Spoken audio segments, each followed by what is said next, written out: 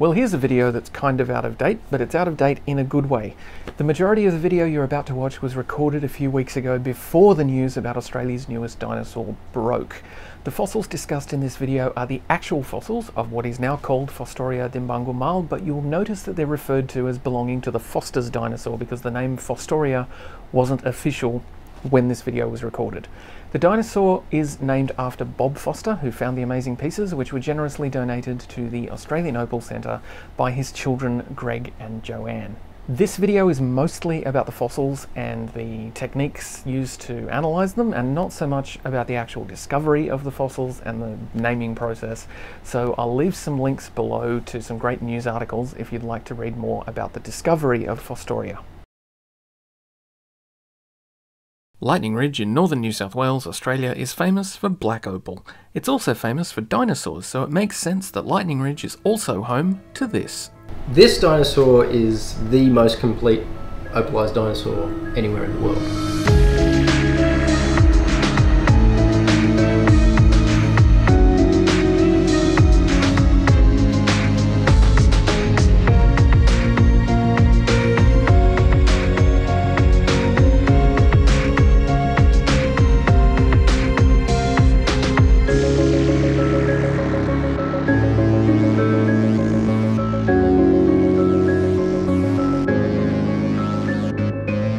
This is a small Muttaburrasaurus, a herbivore, so I don't feel at all threatened standing here.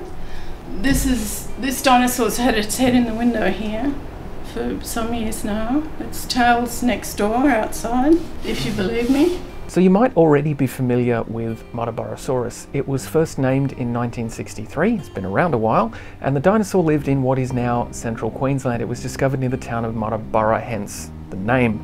The dinosaur discovered in 1986 by Bob Foster in Lightning Ridge is also an iguanodontid like Muttaburrasaurus. So Muttaburrasaurus is kind of a great reference point if you're already familiar with that dinosaur.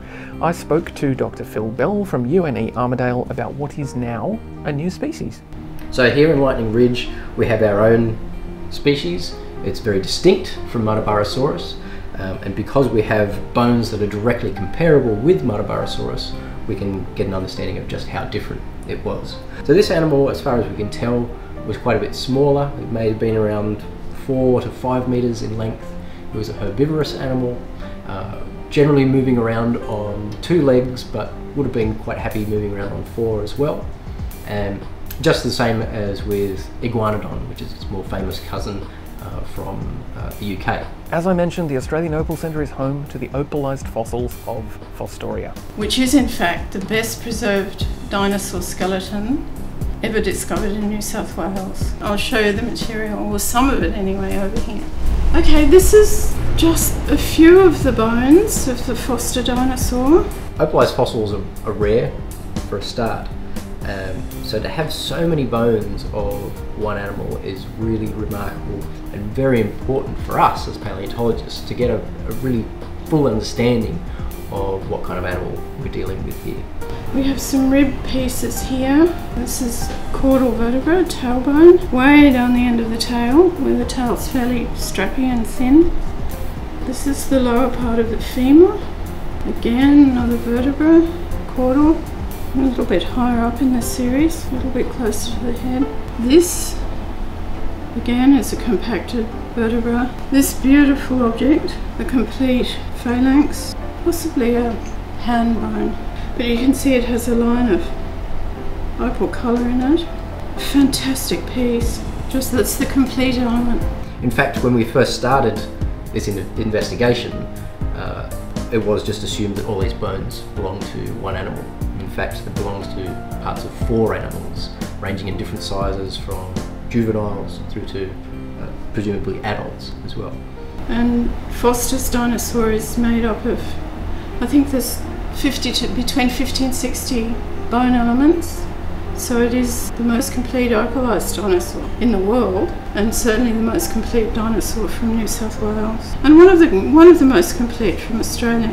In this block in front of me, we have part of the vertebrae, one of the hip bones, a number of ribs, and one of the bones from the foot. So you can see This is the opal dirt around. There's still bones hidden behind, but because of new technologies being applied to this material, we know exactly what's inside this block. There's another one as well.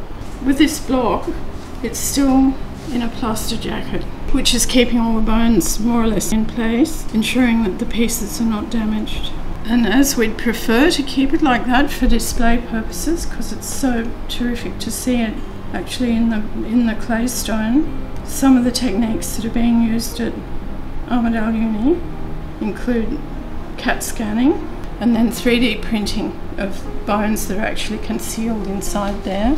So we were able to take blocks like this that still had bones in the rock and put them into medical CAT scanners. These are the same CAT scanners that they would put you or I in if we had a broken back or something like that. And we can take those digital images and process them on the computer and extract the bones from the rock and print them out in 3D. So here we have this same vertebra that you can see here, but now I have the benefit of being able to see it from all angles, and being able to see the entirety of it is far more informative from scientific standpoint to understand this animal. And this is what is revealed, which is pretty wonderful. This is from the other block, similar block. This is part of the brain case of this big ornithopod dinosaur. This is really important material because skull bones are so diagnostic, holding all sorts of information. And this is probably the first skull material from New South Wales, of dinosaur skull material.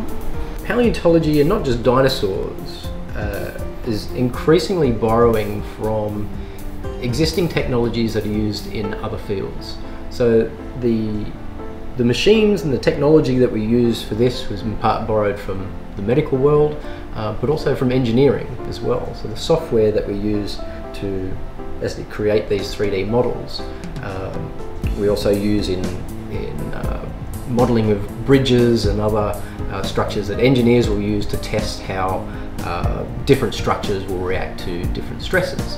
And so you can actually apply those same principles to 3D bones to see how these animals moved, how their muscles would have reacted against the forces of locomotion, walking, running.